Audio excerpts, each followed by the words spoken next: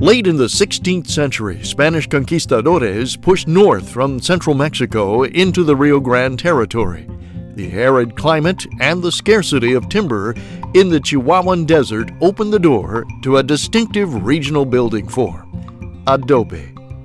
The word adobe comes from the Arabic word for brick, atto.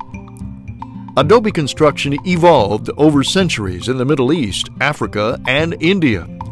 The Spanish introduced adobe brickmaking using wooden frames to the New World.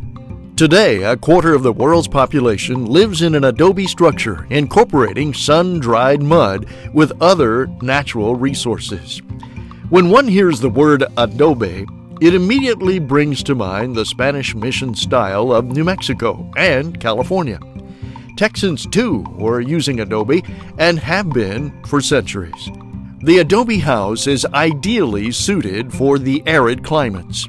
Its insulating properties help maintain a constant temperature within its thick walls, cool in the summer and warm in the winter. Adobe construction is evident in numerous buildings and homes that are in use throughout the arid regions of Texas today.